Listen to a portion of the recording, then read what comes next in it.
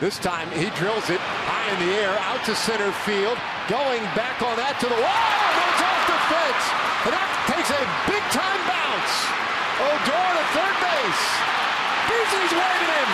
He gets a throw. Not in time. An inside the park home run for Rougned Odor.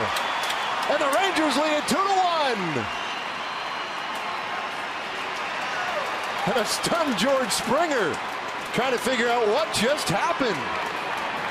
Well, I think we made a mistake because the other night we said that the triple is probably the most exciting play in baseball, and Rougned Odor just showed us what is actually the most exciting play in baseball. First of all, he smokes this, and he thought he got it. You know, Rougie puts that head down a lot of times and thought this one was headed for the bullpen, but he watches it here, and George Springer almost makes a pretty incredible play. And there's a favorable bounce, and just watch Odor not slowing down at all, turning on the jets, and even finding an extra gear as he head first slides into home ahead of the tag. 3-2 pitch. Hits this ball well. Out to right field. Gone!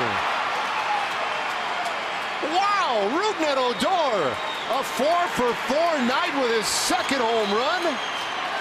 And that's a big insurance run for the Rangers. A big one for Rougie, and unfortunately for Ryan Pressly, not the way that he wanted to kick off his Astros career, but he put himself in that 3-2 count, tried to go to the slider, and Odor was all over it. He chased the fastball up out of the zone on the 3-1 count. 3-2. Pressly thought he could just kind of flip that one in there. It's a 90-mile-an-hour slider, and Odor was ready for it.